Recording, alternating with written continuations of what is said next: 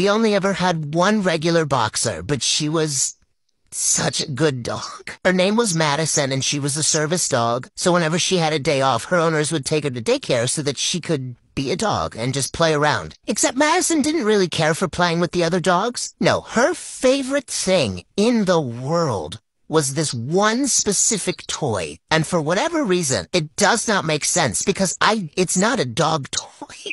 It was a giant hard plastic red ball, and it was like 2 feet in diameter. None of the dogs knew how to play with it. Every time you would take it out, all of them would just look at it like, what am I supposed to do? Except Madison. She didn't even have to see you getting it out. If she heard you opening the container that it was in, she started losing her mind. Picture maximum zoomies. Not like a lot of zoomie. Maximum zoomie. The second she got the ball, she literally went crazy. She would be zooming and running as fast as she physically could move around the yard, trying to get this ball. Meanwhile, all the other dogs are just standing out of the way like, what is she doing? All you could do was just stand there and laugh, and she was just having the time of her life. And every day when her owners would pick her up, they would be like, did she play with the ball again? We'd be like, of course she played with the ball. It's her favorite thing. So yeah, I might not have a lot of experience with boxers, but I do know they are weirdos. They are very happy and so smart, but they are